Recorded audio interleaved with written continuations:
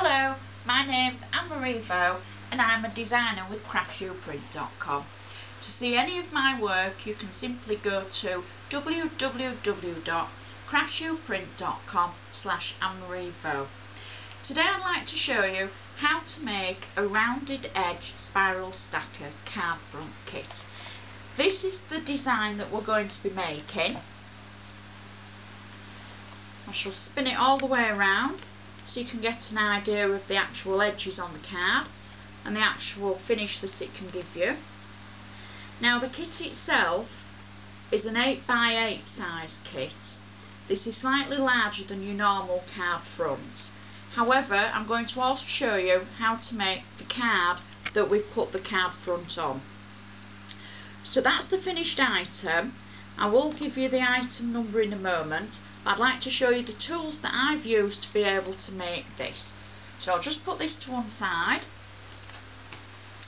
The tools I've used for this: silicone glue dots. You might want to use silicone glue. I've used a pen, flat adhesive tape, scissors, ribbon, foam pads. Now I've only used these for quickness, the foam pads, because I do like silicone glue. I've used a bone folder and a paper trimmer. So I shall put those to one side for now. Right, first of all you're going to have to go to the website and print off your design. You're going to print off 7 sheets.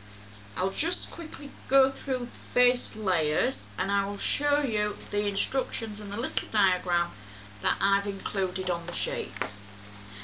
Sheet 1 and 2, the first sheet is the base image. Now this has a diagram on for a stacker kit called Into the Middle. The second sheet with layers 1 and 3 is a diagram for the spiral edge, rounded edge stacker. So you can actually get 2 designs from one kit. The kit is called Winter Pub Snow Rounded Edge Stacker Kit and the cut number is 122229_10. Right, so you'll print off your sheets, 7 sheets. You'll decide which design that you'd like to use. I've decided that I'd like to use the spiral edge design, and I'm going to show you how to do that. So you cut out all the layers and the base image from the sheets that you've just printed off. Just to save time, as Valerie Singleton would be very proud of me, here's one I made earlier.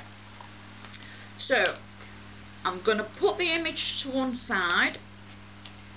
Now our base card that we're going to use, because the actual design isn't a standard size for cards, and you're going to say, Anne-Marie, I haven't got a folded card that's 8x8 inches, or I'm a scrapbooker, I've only got paper that size, what can I do? Well, Anne-Marie says, why don't you make your own card? I've taken 2 sheets of A4 card and I've trimmed it at one side. I've trimmed it down to 9 inches in length using my paper trimmer. I've also scored the front of the card 1 inch in so that we've got one fold to enable it to do that. I've also already put flat tape on the edge that's scored, if the camera can pick that up. So what we do is, after measuring it and trimming it to size, we peel off the tape, which I shall do for you now. Oh, I always get a tricky one. And we're going to make it edge to edge. I'll turn it this way so that I can see and you can see as well. And we're going to put it edge to edge, like so, that edge, and like so. If for any reason you've got any overlying bits, you can always trim it to size afterwards. Now I'm quite happy with that, and it's made a nice card back. Sorry about my fingerprints, obviously I've got to hold it for you to see. So we've got a nice folding card. Now On the actual finished card, I've added a band of ribbon. This is for two reasons. One, to hold the two pieces of card together because the card front is quite heavy, and the other for decorative. For time, I've already added my flat adhesive tape to the back of the ribbon, just because you don't really want to sit and watch me do this. Now, top tip here, crafters, because I'm not perfect and nobody else is perfect, I start from the middle on the front of the card and I run the ribbon all the way around the outside rather than starting on the back and coming round to the front. So that's what we'll do first. I don't peel off all the tape and then I've got more control. So I'm going to start in the middle of the card on the front. I'm going to pull it quite tight and then I'm going to turn my card over. I'm going to run it across the back of the card, following the eye line to the top of the card, like so, and run it right the way along. I'm going to turn my card over with the other hand, controlling the back of the tape, pull the ribbon tight to the middle and it will overlap like so. If you've got any unsightly edges like that, don't worry, because the bow that you're going to put on it is now going to cover it. So I'll get rid of my rubbish. I've already pre-tied a bow. I will show you in another episode how to tie a bow, but for quickness I'm just going to add a glue dot to the back. So I take my glue dots like so,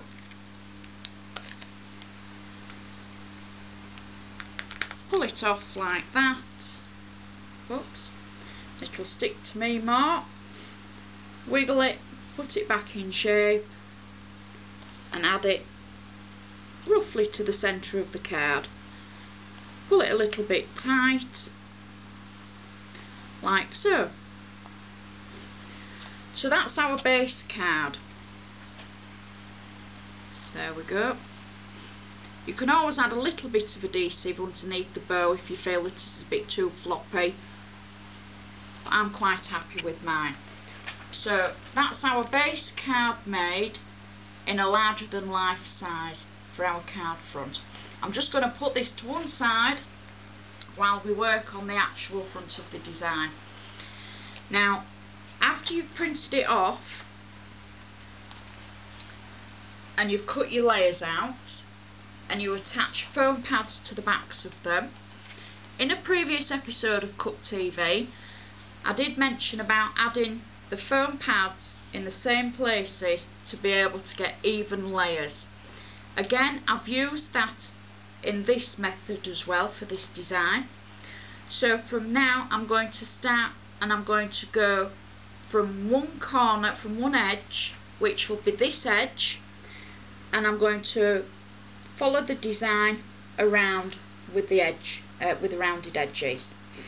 Just a top tip here, crafters, I've actually put on the back of the edges left, right, bottom, top. I don't know if the cameras can actually see that.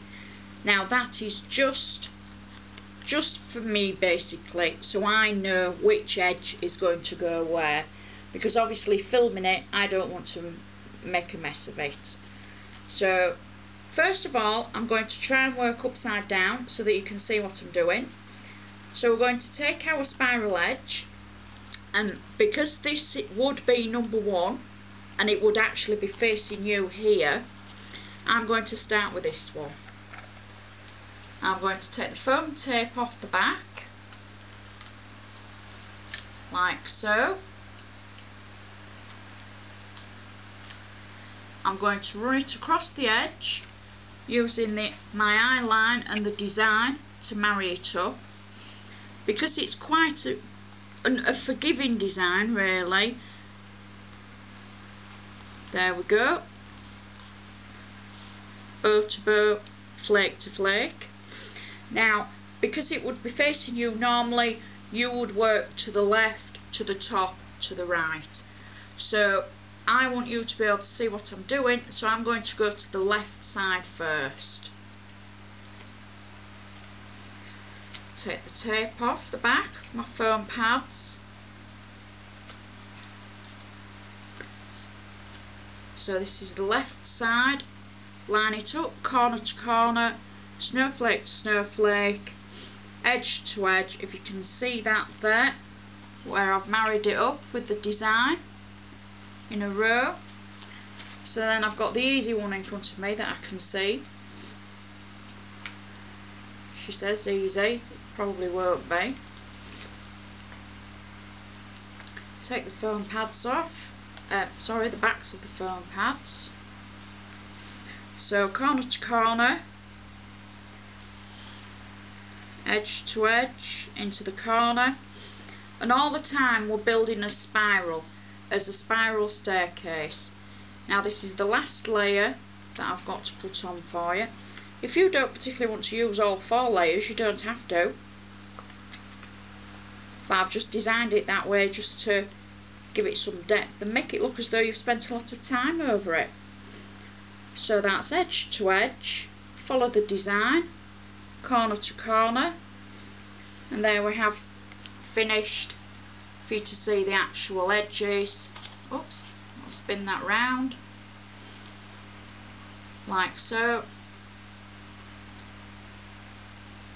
Right, previously on Craftsuprint, in another episode, I actually said on the base layer, always put your adhesive tape on first, because once you've put your layers on, it's very difficult to get it nice and straight and even.